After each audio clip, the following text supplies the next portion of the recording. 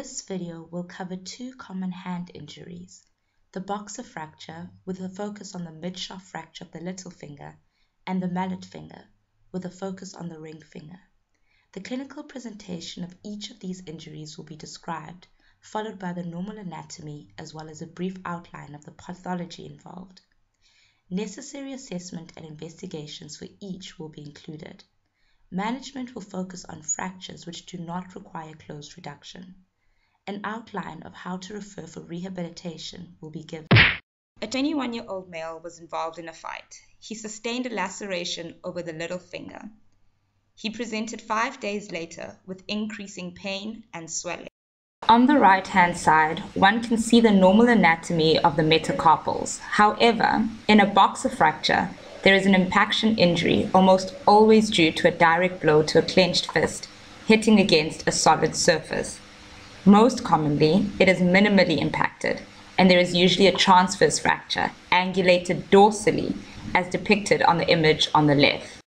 While looking at the hand, we would expect to see swelling at the dorsum of the hand, bruising, which usually occurs later, a visible rotational deformity, and loss of the metacarpal phalangeal prominence of the little finger.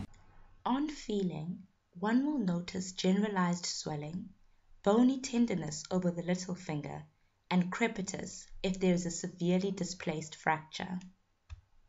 On moving, you would check for rotational deformity by gently flexing the fingers into the palm. If the little finger overlaps the ring finger, or vice versa, there is a rotational deformity. When requesting an X-ray, ask for an anterior-posterior, lateral, and oblique view of the hand.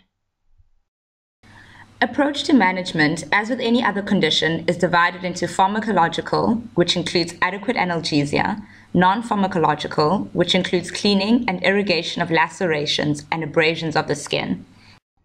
The rehabilitation of this fracture involves the use of a boxer splint. We will briefly explain how this is used. The fractures occurred at the mid-shaft of the little finger. The splint is only an ulnar gutter. It covers the dorsal and volar surfaces of the hand, as well as the fourth metacarpal. Swelling usually accompanies a boxer fracture. Therefore, using a tubey grip alleviates the irritation caused by the swelling inside the splint.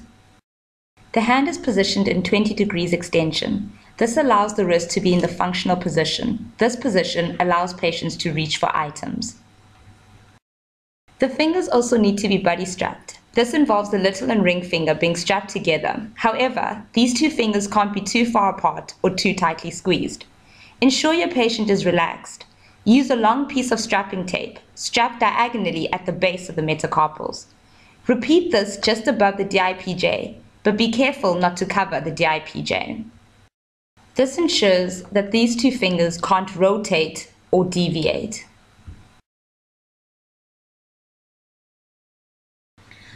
A 27-year-old male presents to the trauma unit after a ball hit the tip of his index finger during a basketball match.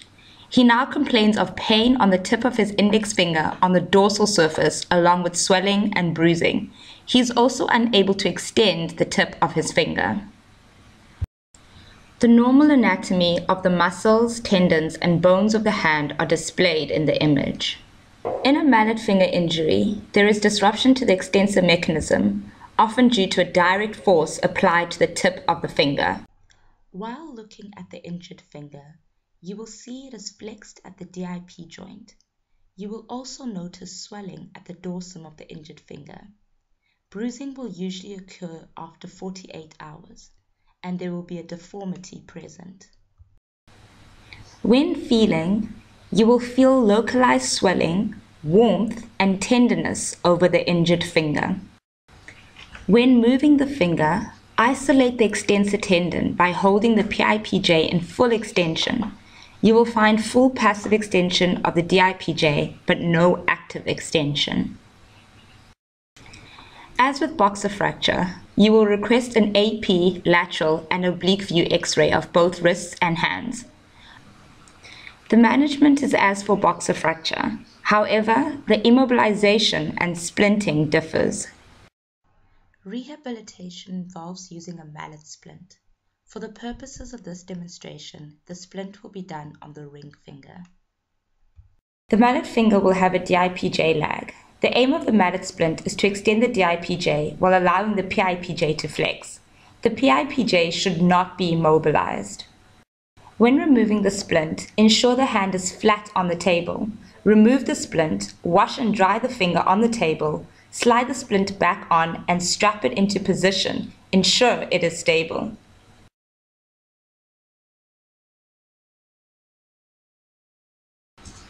When referring for splinting, it is important to include the following: the patient's name, folder number, and diagnosis.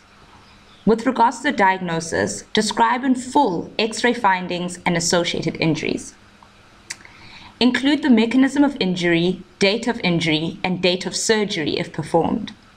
Also include any management you and your team have implemented. Specify exactly what you would like done for the patient. It is important to refer early to avoid stiffness and improve the outcome. Remember that the golden time frame for the hand is 8 to 12 weeks. Do not wait for the patient to be stiff ++++.